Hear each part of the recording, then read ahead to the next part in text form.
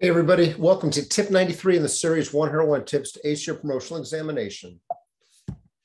As a reminder, my website, code3firetraining.com, has a lot of great free resources on there. Check it out if you haven't done so already. And this series is based on my latest book from Fire Engineering Books and Videos, titled by the same name, available off their website as well as mine below. And I say latest book because I've also signed a contract with Fire Engineering Books and Videos for my second book through them. That'll be titled Courage Under Fire Leadership, hopefully available sometime in 2022. Hopefully. It takes a while to put this stuff together, but I'm looking forward to having them do my Courage Under Fire Leadership. So very excited there.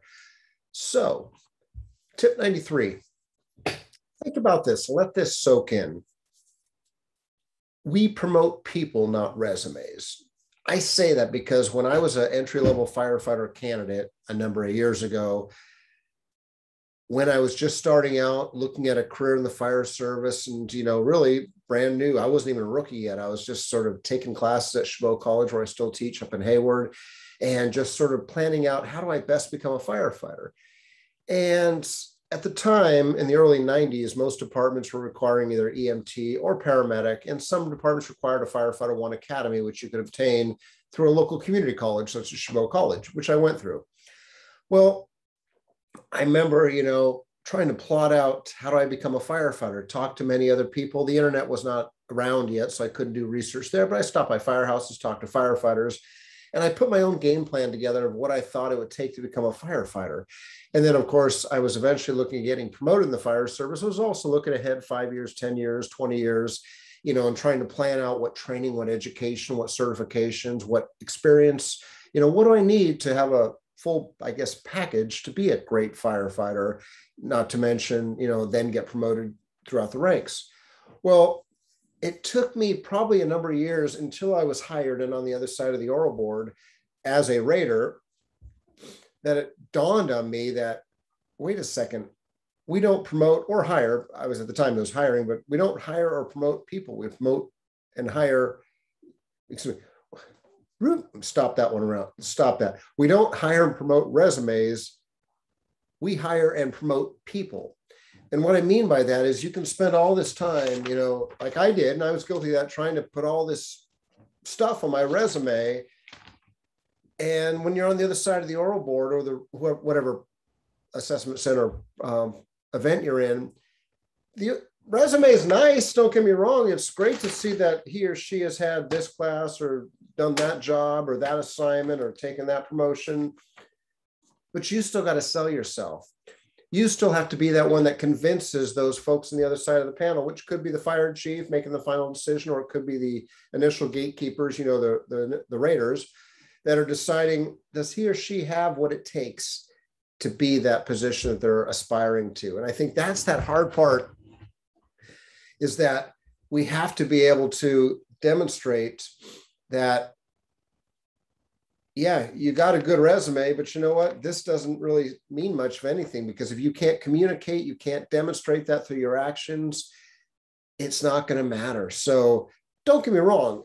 It's good to have certain things on your resume, meaning the things that allow you to at least take the test, because in most departments, there's minimum qualifications or MQs, training, education, experience, that you have to have. So obviously you got to have those to put in your resume to get in the door. And sometimes some departments say highly desirable qualifications. Then maybe that makes a difference.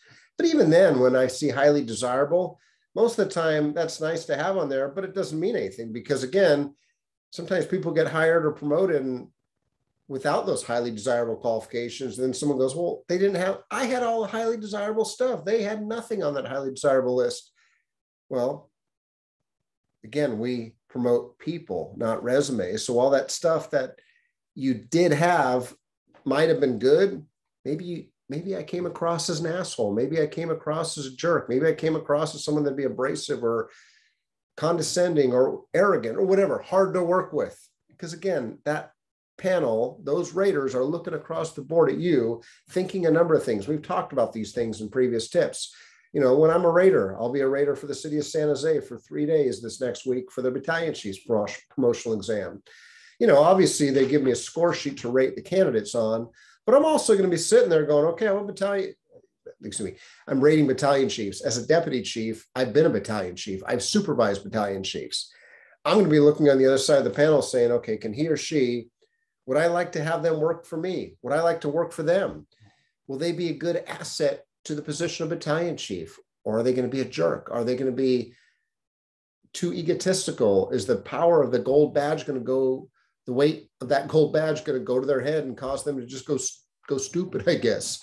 You know, I want to make sure they can be safe beginners, but they can hit the ground running. I want to make sure they're going to represent the city of San Jose where I live and the fire department who protects me and my family. I want to make sure they're going to do a good, capable, competent, effective, efficient job that's in the best interest of the citizens, best interest of their coworkers, best interest of their employers, the city of San Jose, and the taxpayers like me and my wife.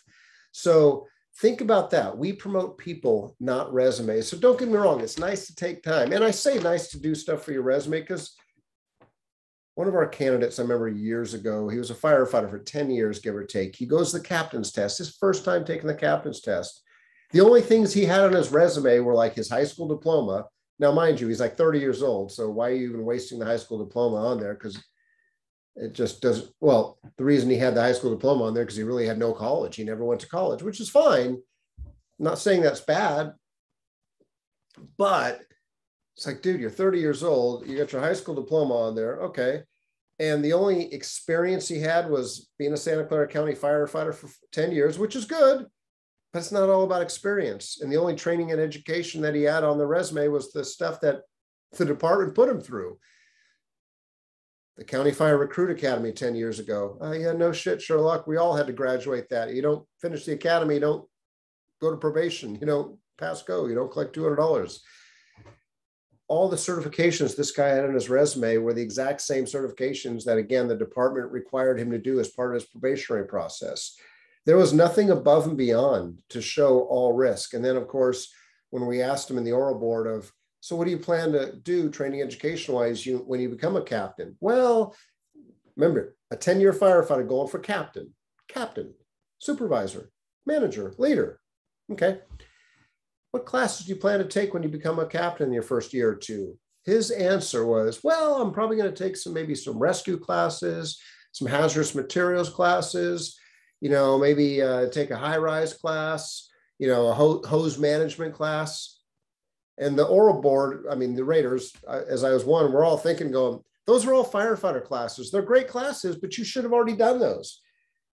He didn't get promoted off that test, off that list. Yeah, off that test. His answer should have been, well, when I get promoted to captain, I plan to step up my game and make sure I take some supervisory classes, some leadership classes, some command and control classes, some management classes, some administrative level human resource classes, company officer level classes. Instead, he's thinking like a firefighter. And I've talked about that in previous tips of going to your promotional exam, acting and being that position that you want, not the one that you're in, but the one that you want. So he didn't do that well. But anyway, we promote people, not resumes. So you can have a great resume, and great is even subjective because a lot of people say, well, I had the best resume. Why didn't I get promoted? What's best? Most education? No. Most experience. Well, I got 40 years on the job. So what? Nothing personal. That's great. Okay. I got a master's degree. Great. I've been in the National Fire Academy. Great. So I. Again, doesn't make you better than anybody else. All of it comes down to how you sell yourself, but also your character. Character is so huge, how you demonstrate to them that you'll be a good fit for the position, which I'll talk about in a future episode. Now, if you've paid attention to some of these previous tips or seen the book, you see that I have a lot of my friends and mentors, brothers and sisters that have served as, I guess, subject matter experts to supplement what I talk about. So in this tip, my brother Larry Connolly, who's a captain with St. Louis, Missouri Fire Department, on ladder 13. Larry's a great dude. Got a chance to see him a couple months ago when I was in St. Louis. Great guy. But he does a lot of teaching, a lot of classes at FDIC and teaches a lot of his glue leadership principles with his brother David around the country. So check him out if you haven't done so already. Really great, solid dude with a lot of good information to share. Now, think about this. Resumes are good. Don't get me wrong. You got to submit a resume if most promotional exams, they want a resume. but they're not the main reason someone typically gets promoted that I've touched on. Those that make the list and typically get promoted are the ones who demonstrate that they have the necessary KSAs to do the job, not to mention they have passion, fucking enthusiasm, brother. Maybe not to that level in the academy. I mean, when you're in the promotional process, you probably want to keep the swear words to a minimum unless it's really necessary, but I'd say probably not necessary.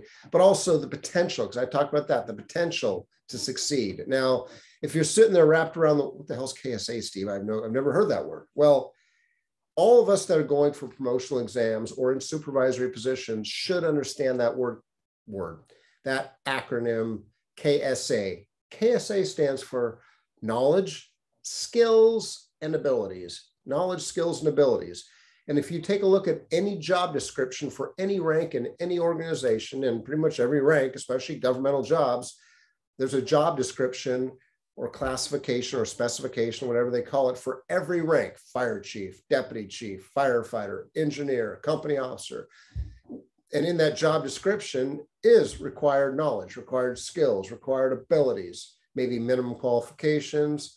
That's how that job announcement, when they go to make the promotional announcement, KSAs come off of that. So each rank, each position has different necessary knowledge, skills, and abilities. That's what it comes down to. That's like if you're a firefighter, say, at 30 years, on the busiest companies, say in the FDNY, in the Bronx, you fight fire 25 times a day, which I know is unrealistic. You've been there, done that, seen it all. You go, I've been a firefighter for 30 years here. I'm going to go put in for a fire chief position somewhere because you know what? I got the fireground experience. I've seen it all. Okay, you're a firefighter. You want to make that jump all the way up to fire chief, bypassing company officer, battalion chief, and everything else in between. Now, before you laugh at me or say that would never happen, those things do happen. I've seen around the country, usually smaller departments. I mean, 1-station, 2-station departments, maybe even, in just rural areas sometimes, where someone goes right from firefighter to fire chief, skipping ranks. Well, a lot of times the small departments don't have a lot of ranks. It's usually only a couple ranks. Or they go from, say, lieutenant all the way up to fire chief. Well, the job of a firefighter and a fire chief, they're apples and oranges, cats and dogs. Even a lieutenant up to fire chief, sometimes apples and oranges. I mean, again, company level stuff out of a firehouse, running calls, serving the public, versus a fire chief who is probably not running calls in most departments, rural areas, I get it, yeah.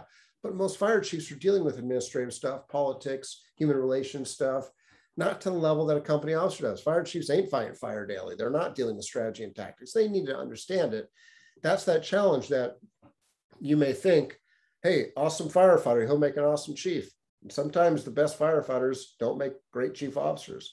Sometimes the marginal firefighters make great chief officers. No different from athletics. Look at sports. Usually the best coaches, best managers were not the best players. It's just the way it goes. Nothing personal, it's just different skill sets. This is something I mentioned earlier that I struggle with until I learned how to play the game and how the game works. And it is a game.